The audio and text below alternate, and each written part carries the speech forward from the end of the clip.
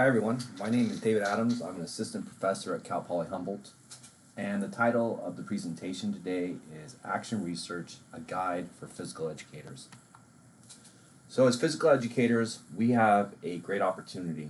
Many times our field is marginalized and therefore believe that we cannot make a strong impact in our students' lives. But as we look at the California education standards, we know that one of the biggest things that we can do is create an environment where students can become physically literate through each grade and at the end of their K through 12 experience. That physical literacy can happen for a class and in individual students. And most importantly, we want to create a student who is independent. And so independence means that the student can then go out and be active or physically active in a variety of different settings and across a number of different activities. So for this reason, physical educators are tasked with supporting the learning and growth of students in the 3 learning domains. And if we looked at the California physical education standards, you would see that those 3 learning domains are the cognitive domain.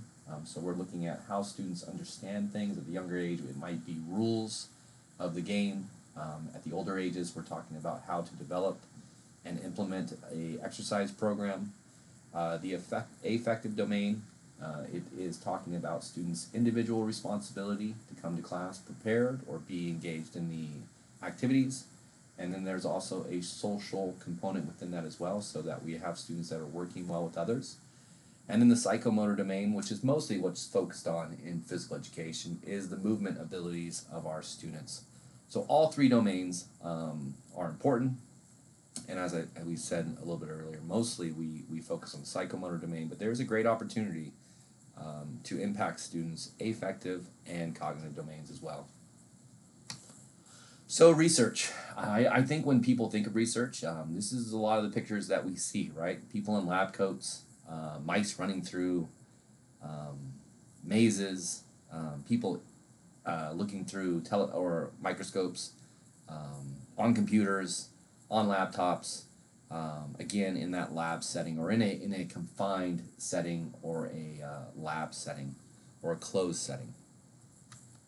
What mostly isn't thought about research is that teachers. And so teachers have the opportunity to be very, very powerful researchers. And like we mentioned in that 2 slides ago, we're tasked with the opportunity to change students' lives and getting them to be physically literate and teaching them the appropriate skills that can make them independent and be successful. So one way to do that is through action research. And so action research is a systematic inquiry conducted by teachers, administrators, or others with a vested interest in teaching and learning process to identify answers. And so we all do this. We all have students that have difficulties in our class.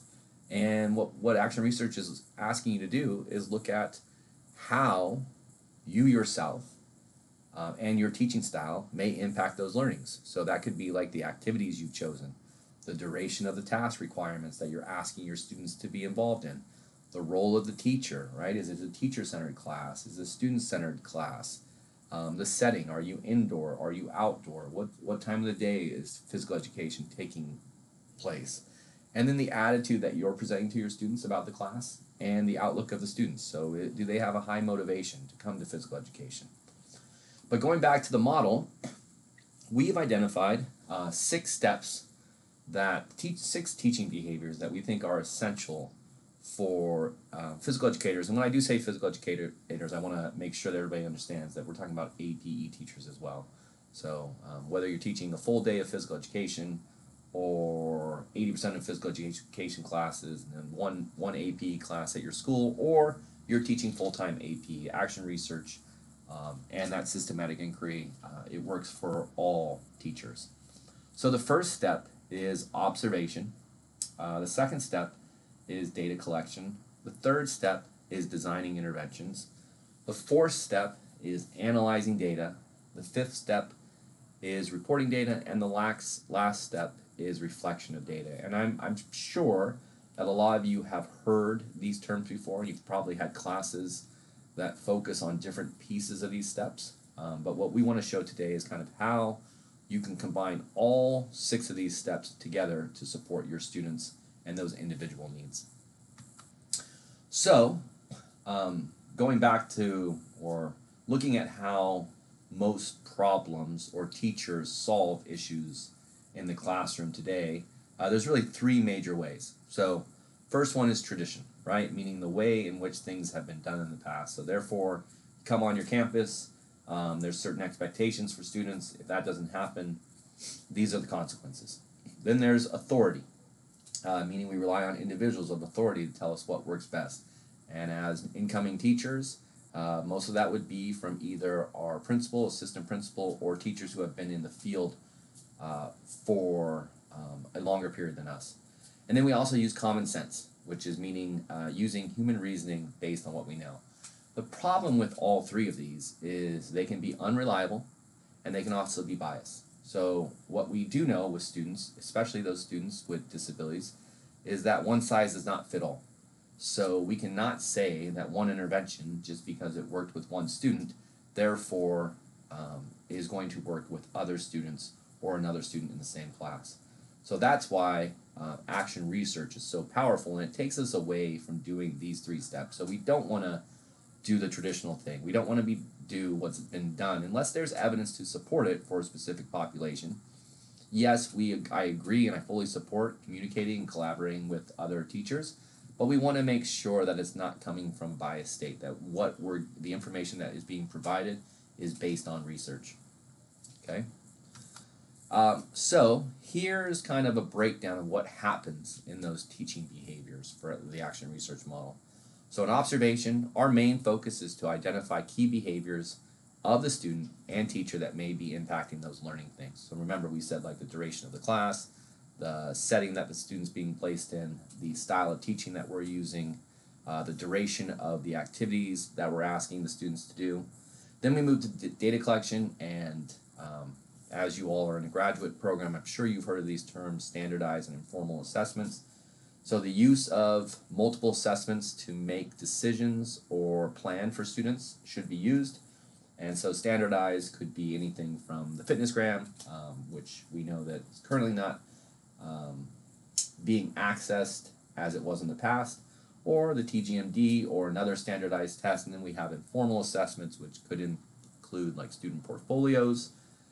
We have task analysis, we have rubrics, you can have questionnaires or surveys you have with your students. Then we move into designing interventions. I think this is personally my favorite topic because it allows us to dive into the research and see what's worked in the for students of similar populations demonstrating the similar behaviors. So again, we want to base those interventions on evidence-based practices or best practices. There are a number of organizations that provide those to you, and if you're not aware of like the What Works Clearinghouse or the National Professional Development Center on Autism Spectrum Disorder or the National Institute of Autism, there is evidence out there or for you to learn how to implement those practices. The 4th step is analyzing data, and the big thing in analyzing data is we want to break it down to make it very easy for those consumers that are coming in and looking at it. So whether it be a student, whether it be a parent, whether it be an administrator, or whether it be another teacher, we want to make sure that when we analyze our data, that it's objective. Okay. The next one is reporting data. I want to go back to what I just said. So actually, in analyzing data, we want to present it in a visually matter where it's not difficult for the individual to read. So in reporting data, you can use things like figures, graphs, and tables. And in those figures and graphs and tables, we want to make it very simple for the observer to make decisions based on what is presented in front of them. So while some studies use like p-values, which not all of us understand, using descriptive statistics such as mean, median, mode, using percentages, and again on like a line graph would be a great way that a parent who might not understand some of these bigger scientific terms such as p-value or significant impact might have, we can give them graphs where they can make their own decisions based on what's in front of them. And the last one is the reflection of data. And so what that does for us is it allows us to make future decisions on the directions we will go. This is based on what has occurred during the time of the intervention. And then we can decide if we want to continue that use or we have to make possible changes. So the great thing about our field is we know right away if something's not working, then we just stop and we either add to it or we go in a different direction. So I think that's one of the most positive things about action research is there's the opportunity to fail and just say, okay, we've made a mistake, we're going to go back, we've reflected on it, we know what we need to do now, we're going to start the process over. All right, so systematic observation. So we can see that funnel on the right-hand side of the screen. And so the big thing with this is we want to know exactly what behavior we are trying to change. So many times we observe students and we'll start naming 1, 2, 3, 4, multiple behaviors, right? But the one thing we want to really do is focus on the biggest behavior that's causing the student the problem. So that funnel, while it has the yellow, green, and blue, we want to focus on that red, right? Because the red is causing the difficulty for that student. So step 1 begins with identifying what exactly will be studied. We want to identify and limit the topic so we can really make sure that we have the right intervention. We know make sure the topic is manageable. So do you have the right support with you to do it? Do you have the right equipment? Step 2 is gathering information. So this is where we become like going to reconnaissance, right? So this is where we speak with other teachers, talk with counselors, talk with administrators, talk with parents, talk with the student, right? We talked about informal assessment and using surveys or questionnaires with our students. It's great to know where the student's coming from and why they might be behaving in that certain way before you attempt to try and change that behavior. Step 3 is reviewing related literature. So we would like to look at existing sources of information. Those could be books, research journals, school or district documents that your district might have, complete websites like we said before with the What Works Clearinghouse or the National Professional Development Center or the National Institute. We want to get websites that have up-to-date research and can support our understanding. And then again, we want to define or limit the problem, right? So we want to define that problem. So whether it be off task or inability to complete a motor skill, we want to make sure that we really define what it is so we can make sure that we know when there's been a change in the behavior. And then we want to develop an appropriate research design and select valid instruments for measurement. So this all goes in to the part of that systematic observation, okay? And then we can use systematic recording sheets. So here we just have a recording sheet, and what you can see, the activity is for volleyball. The assigned task was individual and small group practice and gameplay. So on the left hand, you saw that it's for a class, right? The first box. We're just looking at, does the class have a positive attitude? What's the engagement level of the class? Are there possible constraints that might be inhibiting the student's ability to perform? And constraints, we can look at individual, we can look at environmental constraints, or we could look at task constraints, right? And then what accommodations might be needed, and then is there a modification that might be needed? And so we can do the same thing for the individual student.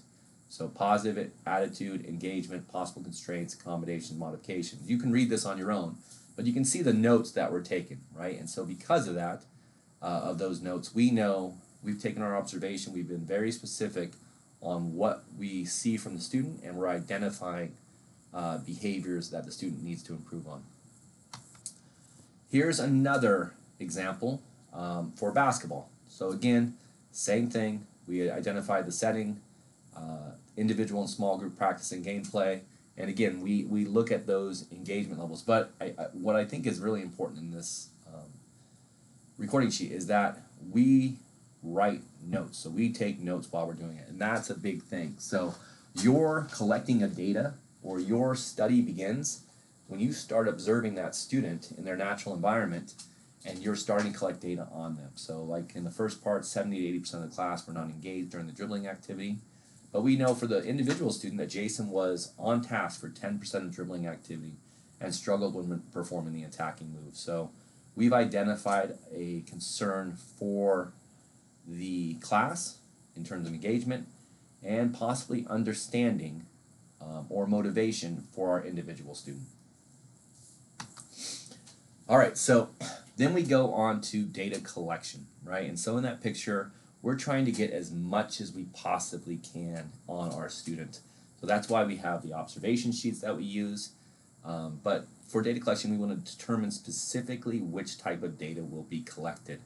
We also want to decide what type of instruments that will be used. So again, those standardized assessments, we know standardized are valid and reliable. They have pre-established outcomes that they're looking for. We have a pre-established equipment and age groups that they're appropriate for.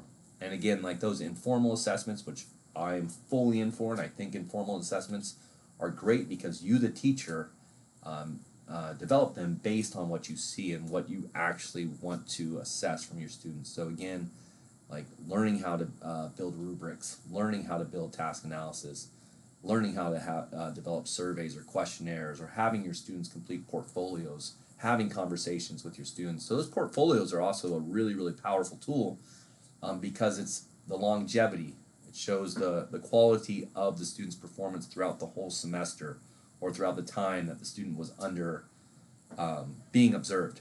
So I really like portfolios, and I like when teachers have students developing portfolios within the class because it supports students' knowledge. And I say that because I myself have my own student, and when I go into his first grade teacher, she shows me a huge portfolio of my son's work. And what it really does for me is it allows me to understand where my student is performing. So your portfolio could be showing of rubrics that the student has done on different movements, or task analysis where the student's been graded on, or surveys that they completed, or questionnaires. So portfolios, I think, are a really strong tool for physical educators to develop. All right, so here's an example of a rubric. This is a volleyball skills rubric. We're not going to walk through everything, but I think the big thing that you know about rubrics is there's different levels of performance. So in this level, there's no skill, which maybe we want to change the name of it if we're going to show it to a student.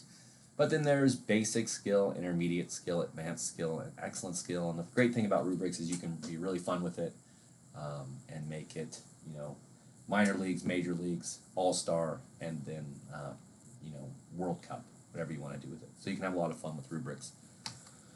We also have task analysis, where you can break down the skill into different components. So again, when you're collecting that data, you have to have something that allows you to, again, for the individual skill, we were doing volleyball across a number of skills in volleyball.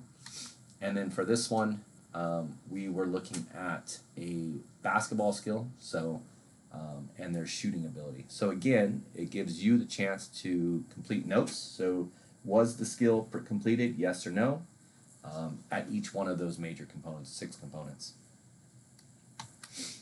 All right, so now we're going into selecting, designing, and implementing interventions.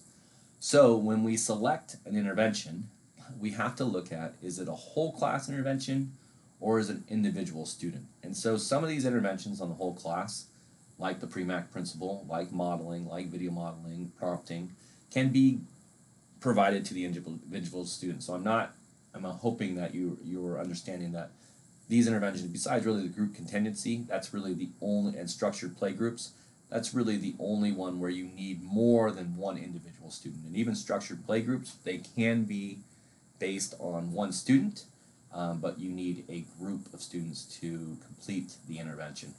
So whole class interventions, great things. Group contingencies, right? If the whole class performs a certain behavior for a certain amount of time or a number of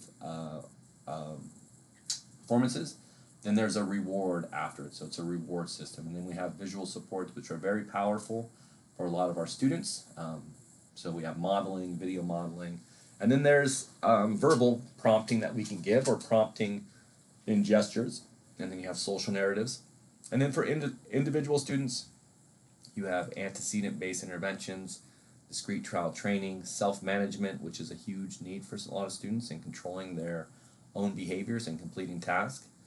You have task analysis that we showed in the past slide, reinforcement, whether that's positive or negative reinforcement. There's also punishment, which is in here, so you have positive punishment and negative punishment. And then again, you have some of those interventions that cut across both individual and whole classes, such as video modeling and video prompting. So these are some of the interventions that are out there. They are not all of them, and again, I would encourage all of you to go on some of those major websites, dig deep into the reading, see what's out there, and what you can train your own self in or practice using while you're in your graduate program when you're working with students. All right, so we went from the selection, and now we're going into design and implementation. So this is where we really get deep into it, and we have to decide, based on the student, when the intervention will begin. So you have that ABC model, or the antecedent behavior consequence. So the antecedent, it obviously occurs before that behavior, and the consequence occurs after the behavior has happened. And so remember, consequence can be a positive or negative. So remember, like we said, positive punishment or positive reinforcement, negative reinforcement, or positive punishment where we bring something positive or negative reinforcement. Who will implement the intervention? Many times it's you as a general ed teacher or the AP teacher. If you have support staff in there and you can train them how to implement the intervention, and you have confidence that they know what they're doing, and that's why we say on the bottom of that, how will they demonstrate? So when we say how will they demonstrate understanding, we want to make sure before we allow support staff or students, if you were doing like peer modeling, we want to make sure that they're actually implementing the intervention correctly prior to providing it for the student of need. Okay, and then how often will the intervention occur? So are we going to do it after every behavior? Is it going to be based more on a certain number of behaviors that we're going to have to see? Will the intervention be provided at a certain time? And certain times could be prior to the class, prior to instruction beginning, prior to an activity, or in between each activities? Or is it, like we said, kind of that end of the class where it's more of a reinforcement? Also, you look at the duration and the performance. So when we design and implement this, how are we going to determine the performance, or when we can actually say with confidence that there's success or change being determined, or when will we have to say the intervention is not working and therefore we need to go back and make changes to it? So design and implementation, key part of the action research model. All right, so reporting data. Now, if you have Dr. Bittner or Dr. Amanda Young, I'm sure you've heard about single case design or single subject design. But I do believe for our population, because we have low incidence populations, low incidence disabilities in our classes, meaning that there's a small number of children with autism, small number of children with intellectual disabilities, a small number of children with emotional disturbance, a small number of children with disabilities or a visual impairment in our class. A lot of times I believe that single case design is more appropriate for the type of studies we're doing, and it allows us, as other research does, but it allows us a systematic approach to collecting data. So as you can see in the graph below, that they had class periods. So they had 4 class periods where they collected data, and it was on the number of correct serves. And then they implemented a visual cue, and that visual cue, you can see that there was an immediacy of effect. So right where the immediacy of effect, we're looking at the change from the baseline to the first data point of the intervention.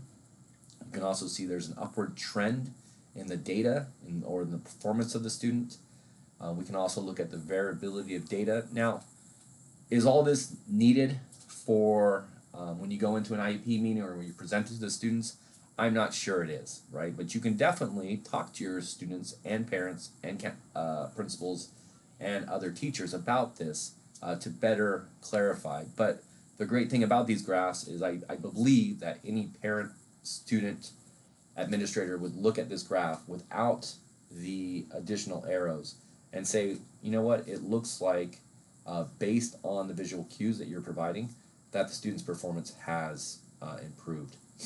So, and why is this important? Because we have to remember that results matter. So while your project may have been individual or personal, there are a lot of teachers out there that are looking for answers. And so we need to report data. We need to have we need to demonstrate what we're doing in our classes, especially when we're having success.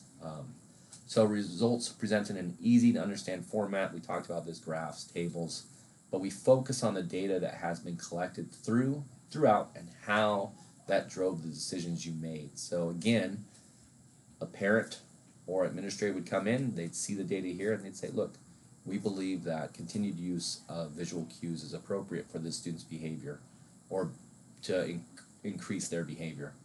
And then we allow the parties to make objective decisions based on the data you present. But like we said, I'm pretty confident that any individual who came in and looked at this graph would say with confidence that visual cues was a positive impact on the student's behavior.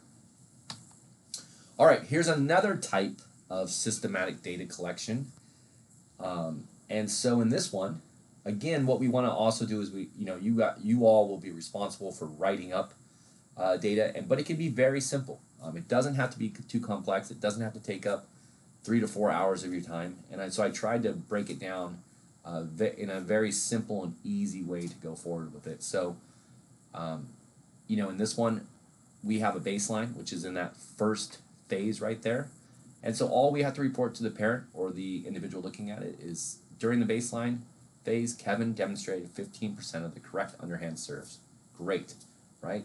The intervention, we said the teacher developed a plan of action with Kevin and allowed the student to set a desired performance criteria. So we've just given autonomy to the student, and we hope that by giving the autonomy to the student, we've increased their intervention or increased their motivation, and therefore will increase their performance or desire to perform at a higher level. The outcome goal, which the student set, Kevin set his performance criteria to complete 80% of the required skill in at minimum 2 of 3 days by the end of the 4 weeks. So great, now we know what the intervention is, we know what the outcome goal is, we can keep track of it and let the student know, and it's a visual that everybody can understand. So in week 1, we can see that Kevin met his predetermined goal at 20%. In week 2, Kevin met his predetermined goal at 40%. Week 3, remember, important, he has to meet it 2 out of 3 days. Kevin met the requirement in 2 out of the 3 days, which still is appropriate. And in the last week, Kevin met his week 4 performance criteria of 80% of the required skill. And so this is a changing criterion design, and if you notice this, all that means is that we change the criteria of performance that we expect from the students from our baseline to our next week or our next day, if you're going at that point, to our next week or day to our next week. And I'm sure you've been told in your classes that to determine if something is successful or support it, we want to get at least 3 to 5, 4 to 6 data points. So if we only had 1 data point here, there's not a lot of strength to suggest that what we're doing had a positive impact. So while we only have 3 days here, I would fully support you or fully support collecting more data and maybe doing week 1 through 2, weeks 3 through 4, and so on. So giving your student more opportunity to demonstrate their ability to meet the behavior performance that's been set. So changing criterion design, and this is a simple A-B design, and all that means is we have an A, which is our baseline, which is this area right here, and then a B, which is our intervention phase right there. So 2 types of designs, both that I think are visually appealing, nice for parents, students, administrators to look at, easy to understand, and again, a simple write-up allows parents that can understand what's going on. All right, so continued with the reporting of this data. So it strengthens the presence of physical education on the campus. So many of you will find out or you will see, even if you're doing some of your student teaching right now, that sometimes physical education is marginalized, right? We're not necessarily invited to the IEP meetings, or at the IEP meetings, the goals that are set don't represent what's happening in physical education. So you might have a social goal, and instead of looking at you and saying, well, what goals do you have for your student in physical education class? They might say, you know what, so-and-so, we'd like you to work on these social skills in your physical education class, which by no means is a bad thing. We want to collaborate, but we want to increase the presence of physical education on the campus, and by reporting this type of data, we can show that there's a systematic approach to the teaching that we're doing and the support that we're giving to the classroom and individual students that we have. It also allows for data-driven decisions to be made. And so that protects you as the teacher, because there are instances where parents can bring lawsuits against the school for not providing the appropriate services. And so you want to make sure that you are always doing what's best for you. And so collecting that data, keeping it so that if ever questioned, you can say, look, here's what I'm doing in my class, here's why I'm doing it, only supports you as a teacher. And then we also, which I think is a huge part, we strengthen your presence, or the physical educator's presence as a physical educator, as part of the IEP team, which is essential, right? We want, just like they give the classroom teacher or the general ed teacher time, they give the special education teacher time, we want that same amount of time and respect given to us as the physical education teacher or the APE teacher. Our presence matters on campus. We know that physical education, physical activity, has had profound impact on students' performance, whether academically, socially, because we have those three domains that we work for, so cognitive, psychomotor, and affective. So strengthening our position within the classroom is huge, and on campus is even bigger. All right, so then we go to reflection of data. And so reflection of data is the opportunity for teachers to determine the direction moving forward. And so we've gone through all these steps: observation, data collection, designing interventions, analyzing data, reporting data, and now we're at reflection of data. We have to look back and say, what have we done? What changes may be needed moving forward? Was the intervention successful, right? Did I collect enough data? All these things need to be answered, because we need to determine what works for that class or for that individual student. So the reflection of data is a really big part of this, because it allows us to move forward. So I always think that everybody, and most of us do, we reflect at the end of the class every single time, but writing it down, I think, is a key thing. So what happened in the class for that day? What happened at the end of the study? Moving forward, do we request any additional support? Do we need more equipment? Is there additional funding that needed? What is possible? Demonstrate what is possible in physical education. So you need to show what you're doing in your classroom, and that this action research model, if followed, allows you to do that. And that's the greatest thing. And I will say this: you can be a physical education teacher and you can do what every other teacher or a lot of teachers do, and that's just go with the flow. And you can work for 25 years, but I can tell you from personal experience and from teaching and speaking with other teachers, that I do not think you'll enjoy your day as much as if you take on the responsibility of being a researcher and really getting to know your students and what impacts you have on their academic performance. Once we do that, we can really start to make changes in the students that we have, their lives. So again, this is a short presentation on action research. I hope that this supports your understanding. Again, my email is dha13. I'm at humboldt.edu. If any of you have questions, you are free to email me, but I will say you've got two of the better faculty I know in higher education that you're working under, so Dr. Melissa Bittner and Dr. Amanda Young. Both of them have a high level of knowledge in action research and can answer some of these questions as well. So again, I appreciate the opportunity to give this presentation, and I hope this has supported all of your understanding. Thank you.